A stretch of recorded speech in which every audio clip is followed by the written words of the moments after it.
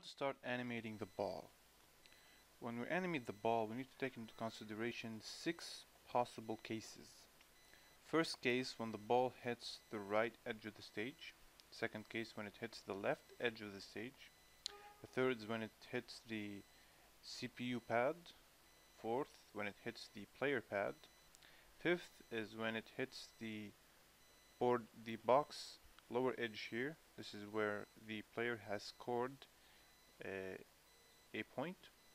And last but not least, when it hits the lower edge of the stage, which is when the CPU has scored a point. So let's get right to it.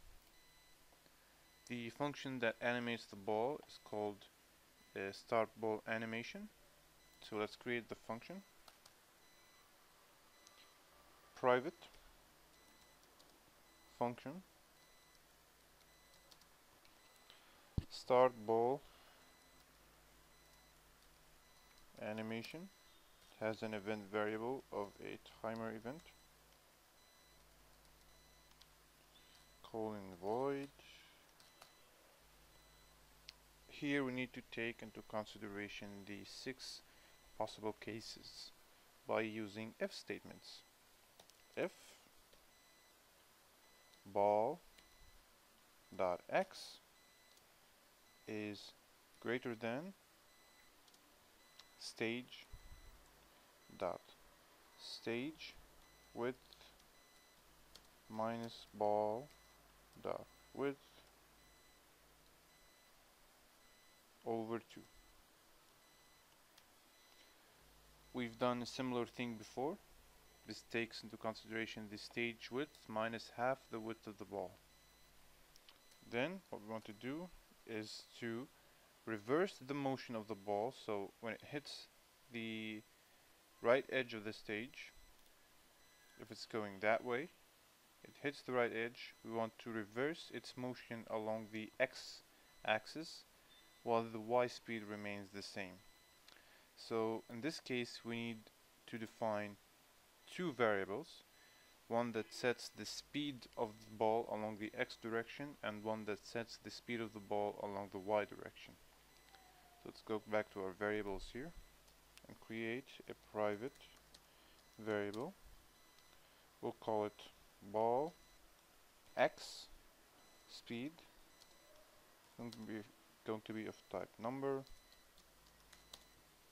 We'll set it equal to 2, and again private variable ball y speed of type number equal to 5. Okay, back to our ball animation function. So if the ball hits the right edge of the stage, we want to reverse its motion. But first we need to make it animate. So ball dot x plus equals ball x speed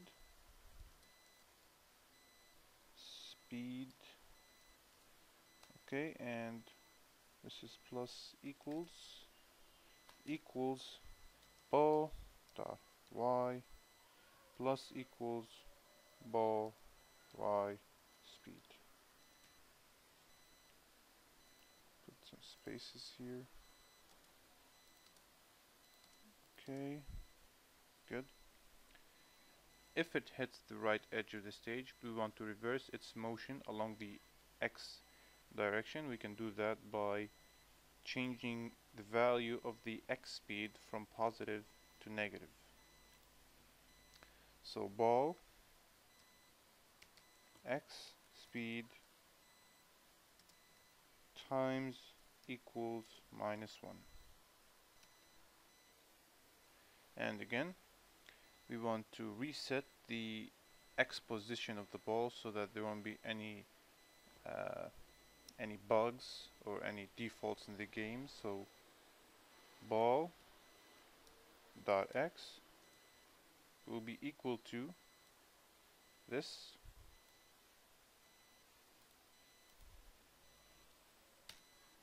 Now the same for the left edge of the stage. If ball dot x is less than ball dot width over 2, then ball x speed times equals -1, and ball dot x will be equal to ball dot width over 2.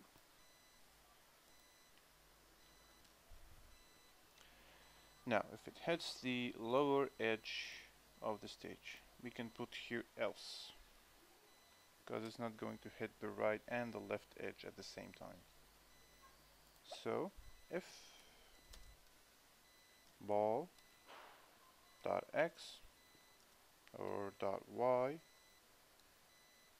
was greater than stage dot stage width height minus ball dot height over 2, then here there are a couple of things that are going to happen.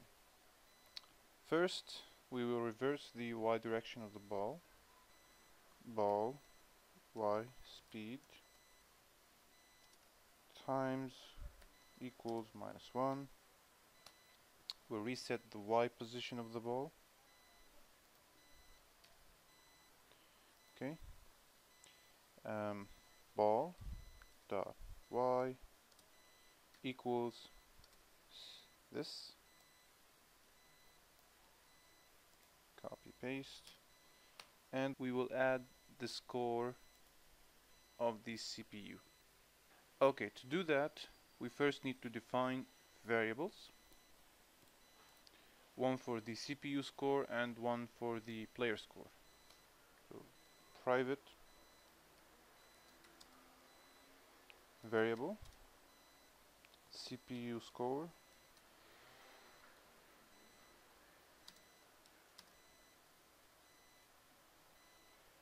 number equal to 0, and private variable player score, just type number equal to 0. So when it hits the lower edge of the stage, we need to add 1 to the CPU score. CPU score ++,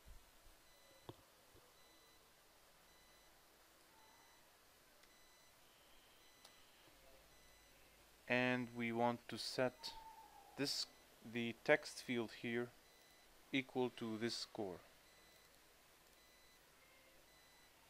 Okay. Scoreboard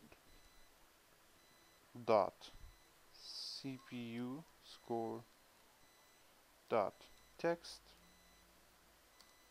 equal to string CPU score. Okay, now the same for the upper edge, that is when the ball hits this box right here, the scoreboard.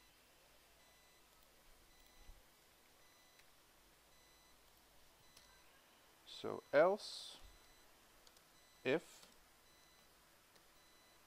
ball dot y is less than scoreboard dot height minus ball dot ball width over 2, then same thing that happened here, ball y speed dot or star equals -1, and ball dot y will be equal to this.